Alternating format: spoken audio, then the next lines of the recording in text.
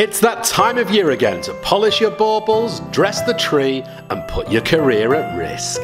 Yes, it's the office Christmas party, and we at Mad About Manchester have put together this survival guide to ensure your career stays on track. Number 1, no ridiculous outfits. Yep, when you're getting ready, choose wisely. Nothing too slutty, no Christmas jumpers that say, "Merry kiss my arse," or worse. And definitely, don't be this guy. Number 2, no matter how drunk you get, never think it's a good idea to use the office photocopier to show off your assets.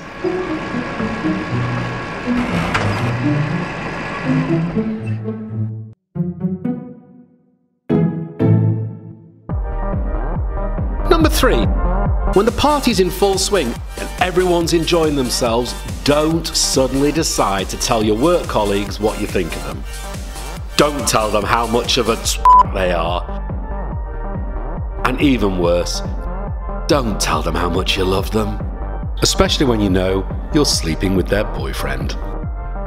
Number 4, this is an office, not Deansgate locks, so no stripping, slut dropping in front of your boss, or bragging about what you did last night.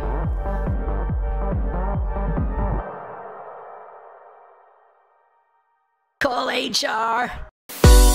Number 5, never, ever, ever run out of booze. Thankfully, Tom here knows Deliveroo now deliver booze until late.